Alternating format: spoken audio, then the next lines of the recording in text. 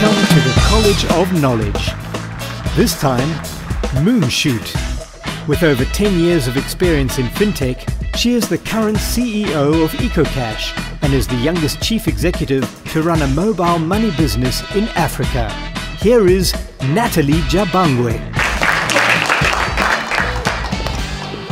Wow. Now, I wasn't really sure about how to go about this, because it was about your sharing tonight, about your leadership experience and the journey that you might have traveled and how that might inspire incumbent business leaders who are here, and also entrepreneurial startup business leaders who are here this evening.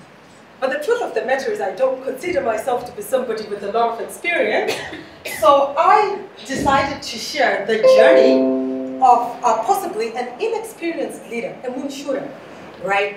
How many moonshooters are in here tonight? If you show by your raising of hands, you probably think you are not experienced enough to be captain of a ship, and that you are just trying your hand at it and trying to figure out what your capabilities are. If you are like me, I would like you to raise your hand. Right, so this talk tonight is probably for people that are moonshooter. Moonshoot leadership is the kind of leadership that is becoming common in this 21st century. You hear about all the innovative, disruptive companies that shape our world today. The WhatsApps, the Facebooks, the Angry Birds, the Instagrams, etc. Companies that in 24 days wreck around and become million-dollar acquisition companies. The gestation period today for growing businesses has shortened astronomically. It has come down from what we have typically known in the telco industry of having a gestation period of building a business onwards and upwards of 20 to 25 years, and down to a gestation period of people who build them in their garages, in their back doors, and they become multi-million-dollar businesses. What is going on? Have the rules of leadership changed, or do we have something for this century that is known as moonshoot leadership? Now, moonshoot leadership, in my view, is how you future-proof yourself. Whether you are leading an organization or whether you are running your own life, you are still a leader. Or whether you have a business idea or thinking about launching yourself to the next level, you need a little bit of moonshoot. And how do we moonshoot in volatile environments? And I don't think there's any such thing as a non-volatile environment. I think most environments are volatile, and we'll talk about that a little bit further when we go to looking at context, etc. I think the volatility is just in the difference of where you are. If it is here, you might have a November 2017 event, and that is kind of, your environment. And if you are in the UK, you're grappling as a business person or as a citizen with the likes of Brexit. And if you are in the United States, you are grappling with the advent of Trump. So it's not any better anyway. The context of volatility, the context of it is just different. So the environments that we live in today, particularly in this 21st century, extremely complex, peculiarly uncertain, volatile, and ambiguous, no matter where you are.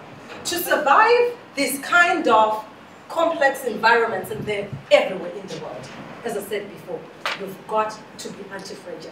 You've got to have a moonshoot DNA that is a part of you. That means you dare to look ignorance in the face. You are not ashamed of human weaknesses. You grow when you are exposed to shocks, to disorder, to stresses and risks. And you know that structural changes are required along the way. So we have learned in our experience, and clearly we're a best-in-case example, and you might want to listen or two as to how we do it. And some of the firm values that we believe in is that we always overshoot and we always overcompensate. We go over and above the mandate of excellence, and that is extremely critical. Again, Mrs. Divine Vukula talked about that. Being best in class. Trevor talked about knowing that you are unique and that you are irreplaceable and that there's nobody who is like you. When we wake up, when my team wakes up at EcoCash, we believe that we are the best mobile financial services provider, not only in Zimbabwe, but in the world. And I charge my team to believe that. It doesn't matter that we're in Zimbabwe, but with so far as our challenges and whatever else is concerned, we be the best. Joe again talked about measuring the context, measuring the risk. While we believe that we're the best, we are very, very clear about hazards that exist. We're very, very clear that the banks want us locked out.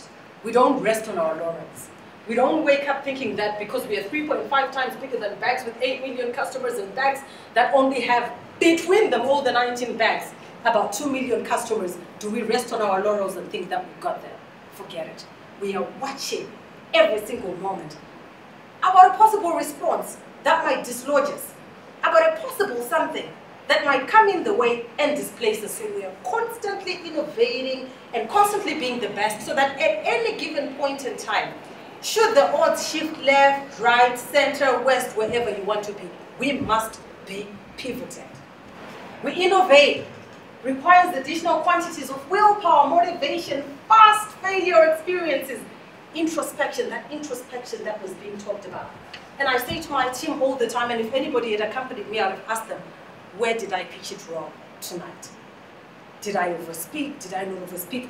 We suffer feedback big time, particularly from our customers. A lot of the products and services that we have launched that people think are game changers.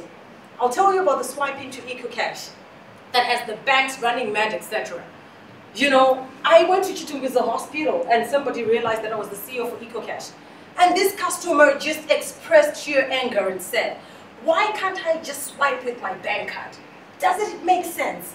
My bank has not connected me onto a bank to wallet, etc. And then I also had another friend who constantly, they banked with one of the banks here in Zimbabwe, and they constantly said to me, but my bank won't get connected. I should just swipe. And we have just entered the cash crisis, and I went to my team and I said, the customers are seeing a hazard. And the hazard is that there's little cash. And the customers are asking if they can do this with their bank card. And the team was like, no, it breaks the bank rules, etc., whatever. I said, watch. These customers are quicker than we think. PayPal, you load with your bank card. Apple Pay, you load with your bank card. Why can't EcoCash do it?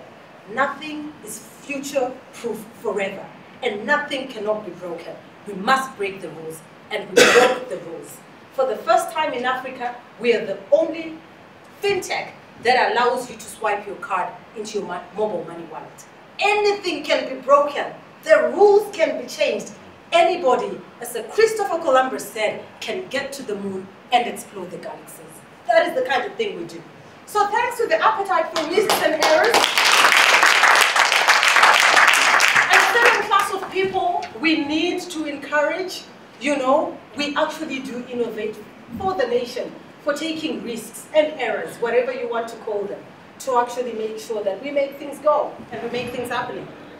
But one of the most important things is to be authentic, and this one particularly as a leader, I found really painful. It's the introspection journey again that was talked about. It's really thinking about things and going backwards and saying, did I do my best? Where are my weaknesses? Am I doing it right? Getting a lot of feedback.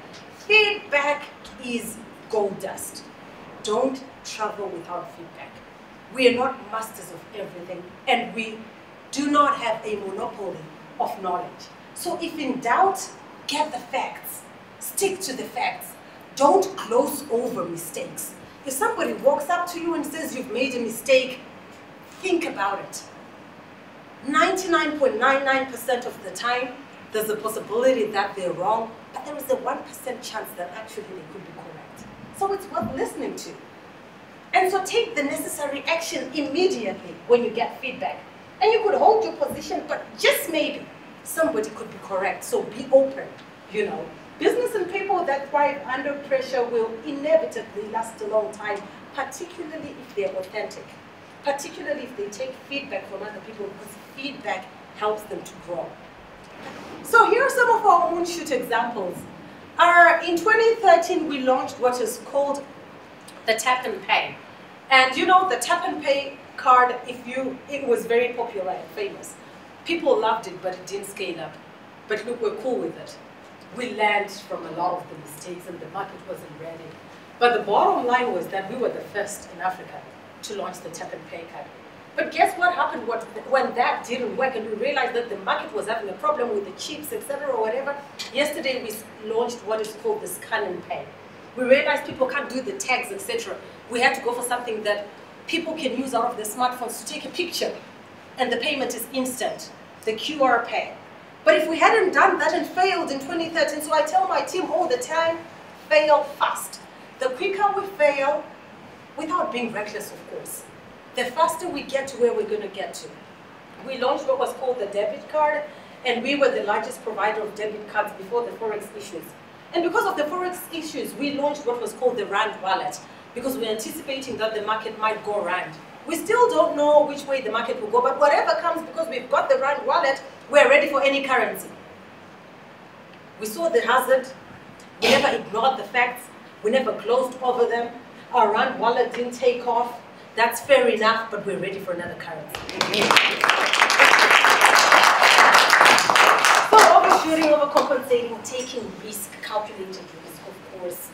And the structures that are really important, and again, Jontis talked about, some form of structure, Lean, keep it lean, don't keep it complicated, opaque. Start by the mindset, set some goals, go after those goals, little by little. We love risk. Calculated, hopefully, but my team, I'm like, guys, we haven't failed in a long time. Something's wrong in this organization. What's going on? If we don't fail, I'm like, and if we're not in trouble, I'm like, guys, something's happening. We're constantly in trouble. By the banks, by the customers, by the regulator. If everything is going on, if everything's too comfortable, we don't want to be too comfortable. You know, we want to be kind of uncertain. How's it going to go? Then we know we're going to moonshoot. We're not resting on our laurels.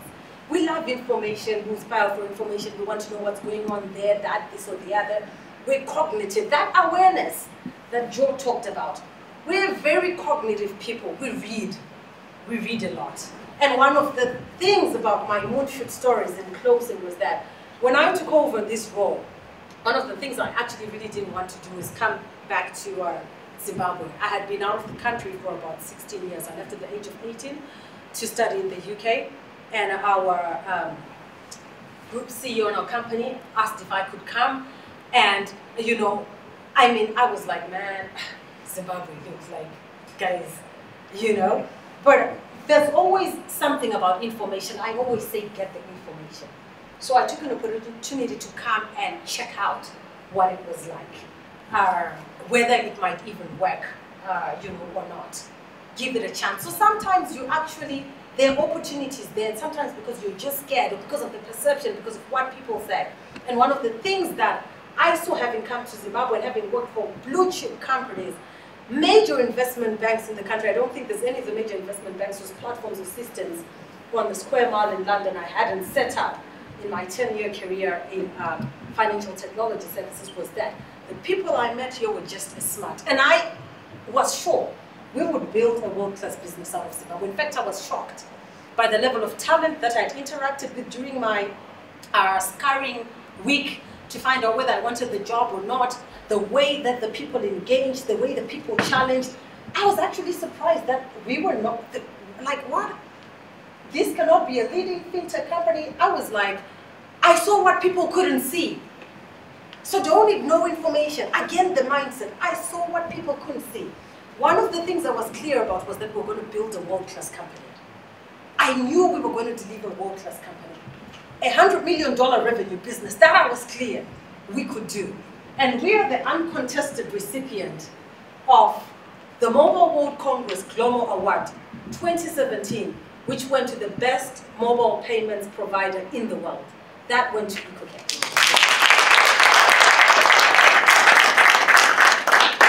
You see it, you think it, you believe it, you execute it, you can do it. So, in closing, that was my talk tonight on Moonshoot people, Moonshoot leaders, Moonshoot circumstances. And I hope that out of this evening tonight, we will have enough Moonshoot people to take this country to another level in the space that we're in. Thank you.